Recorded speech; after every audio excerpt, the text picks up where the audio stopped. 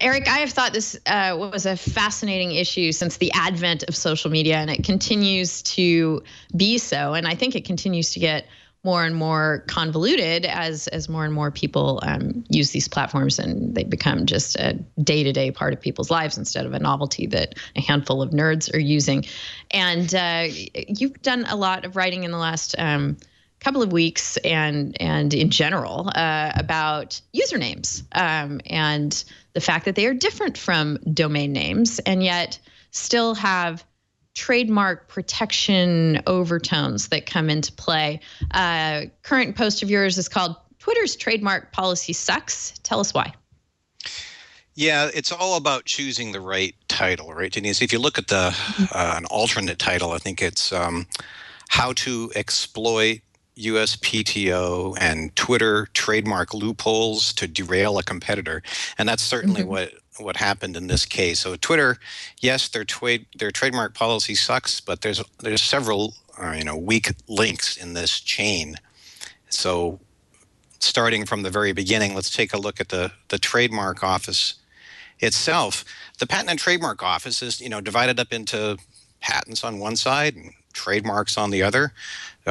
We do both at my firm, and in order to become a member of the patent bar, you have to take a special exam, you have to have a special degree, blah, blah, blah. And when you're filing patents, you have to have a security certificate, and you have to log on, and there's this annoying Java applet. And anyway, it's very difficult to get things online. There's a good amount of security there, which is great.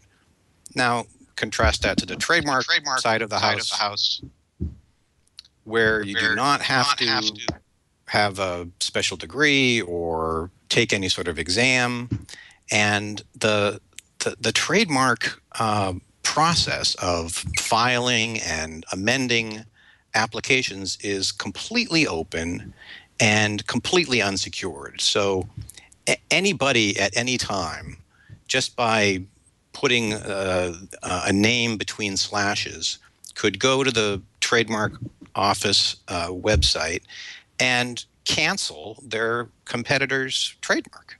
You could just file an express abandonment of any trademark, and there's no validation, no security in that process at all. And that's just one example of many. So let me make sure I understand that, since I don't do a lot of trademark law. You don't get any kind of notification from the Trademark Office if it's about to cancel your trademark because some competitor of yours has come in and decided, well, I'd rather have that trademark, I'm going to cancel theirs. After any filing, there's notification, but it's sent out to the email address that's associated with the filing. And after a trademark has registered, the Trademark Office considers power of attorney to have ceased. So anybody can make a filing on a registered trademark. I should blog about that at some point because it's a pretty big security hole, and I'm surprised it hasn't been exploited yet. But the security hole, or I'd say the flaw in the Trademark Office's system in this case, relates to what happens when you don't have a perfect fact pattern. In a perfect world, a startup would be the first to use their trademark. They would be the first to file their trademark application, and they would be the first to have the registration. But we don't live in the ideal world. Welcome to the real world, Neo, to quote the Matrix. And in the real world, there's always something that's a little out of order. So in the case that I blogged about, which involves one of Clock Tower Law's clients, and I had the client's permission to blog about this and talk about it publicly because our client is the senior user of the trademark. They have the valid trademark. They have the valid senior use, and they had not just Twitter but other social networks attacked by a junior user who happened to win the race to the trademark office. So, the way that our client, which is the yarn attic of New Jersey, found out about this is they got both a cease and desist letter from the junior user, and started to get takedown notices of all their social media sites, which really derailed their business. And the reason that this was allowed to happen is that when you file a trademark application, you also have to submit proof that you are using that trademark correctly in commerce. That proof of use is called a specimen. But let's say that you started using it like a year before or 2 months before or whatever.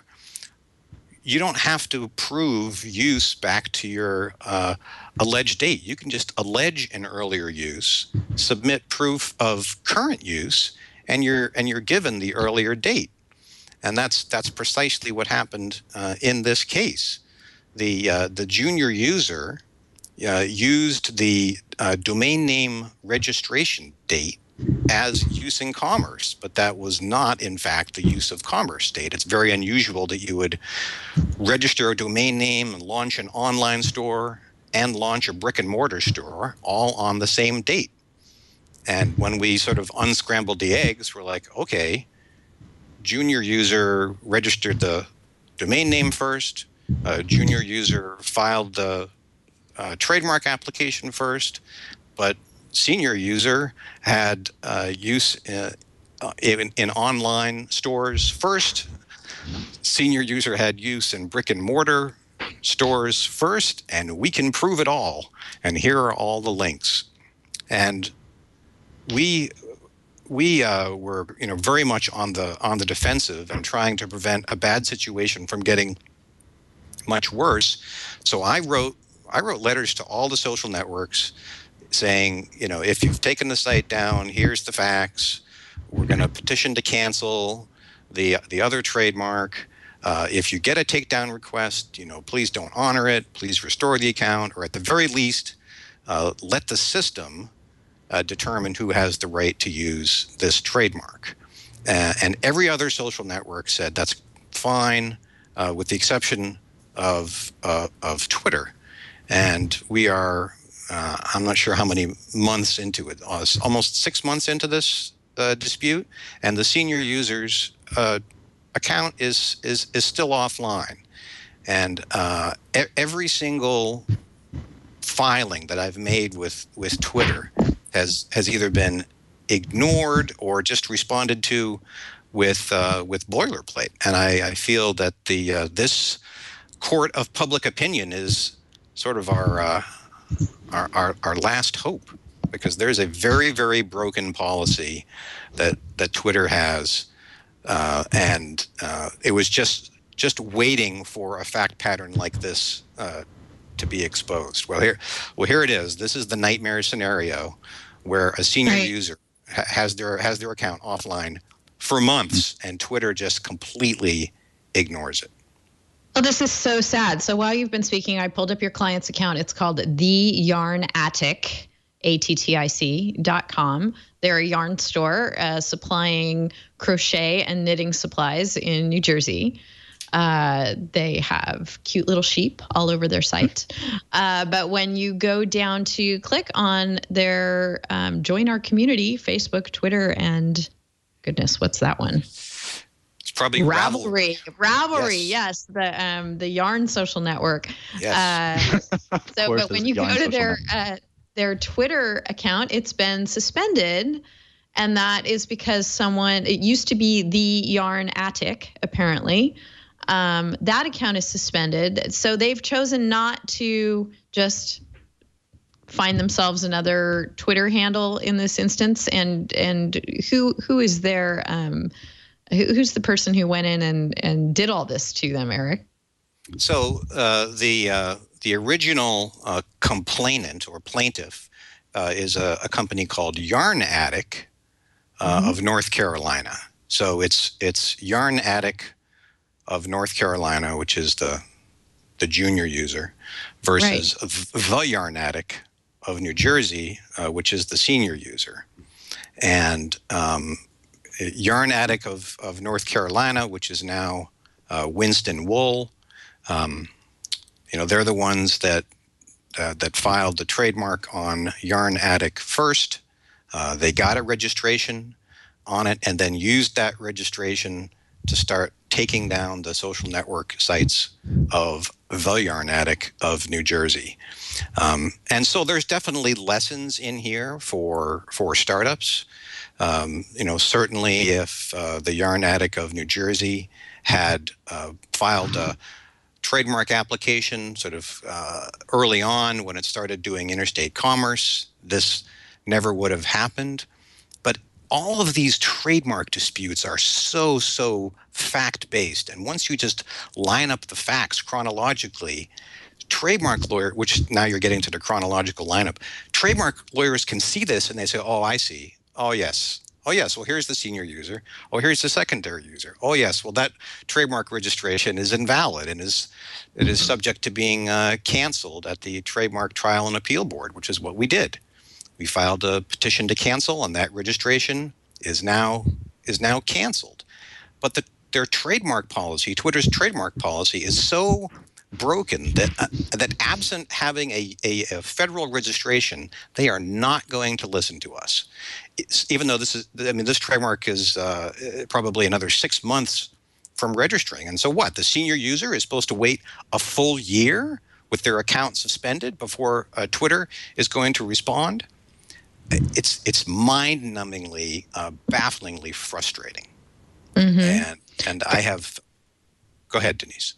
I'm wondering, strategically, from the standpoint of protecting and regaining their trademark, is it advantageous for them just to not have a Twitter presence until they iron that out, or should they just, decide to have some other Twitter handle in the meantime? Well, I think at this point, having won the trademark battle at the trademark office, it becomes almost a matter of pride. Plus, there's a lot of historical energy built up into that account. I mean, presumably that account and all of those tweets are still there. Otherwise, right, it would report as deleted. And certainly, they're shifting their focus to Ravelry and Facebook and Instagram and other social networks, who, by the way, I think it was Instagram that responded in 9 days. They said, yep, our bad, your account's back online. So it's 9 days. Wow. Instagram versus what, 5-6 months for Twitter? Wow. And I got no evidence that any lawyer has actually read or responded to any of the filings on this case. So honestly, if anybody knows a human being that works at Twitter, you can't find their address, you can't find their phone number, you can't find their fax number. And I've had very good success with Facebook, Twitter, other social networks before in similar situations. This is like the nightmare scenario that I could imagine, but I never thought would actually happen. I get this question all the time, and Emery, you're not practicing yet, but you'll get it too once you have that bar card in hand. Alex, I'm sure you probably get the question from people with this kind of dilemma where their social network presence is being messed with in some way, just begging me to put them in touch with someone in-house at fill in the blank company because they can't reach a human being. And don't think I'm always able to meet that demand. In fact, I hardly ever am. But it's a really, really common concern that people are out there with legitimate legal beefs about the way that their username is being dealt with by the company. And they literally either can't talk to a human being or can't even really get into the process. It's a real issue. So I think you've been going through that here with Twitter. What do you think is going to happen now, Eric? Well, it's a good question. I mean, we're sort of running out of options. I know certainly that once the registration issues. That's something that Twitter will listen to according to their existing policy. But the fact that the junior user has completely rebranded, the junior user did take on a new handle. The old handle's gone. I don't know what more information is needed to say, look, you've suspended the wrong account. You suspended the senior user's account, not the junior user's account. And it wouldn't even really be a problem if Twitter actually followed their policy such as it is. I mean, it's an awful policy, but if they actually followed it, it would have the right outcome in this case. Right. But they've concluded that there was a, quote, clear intent to mislead by the senior user, which I'm not sure how that's possible. So, but that's Yes. where we're at.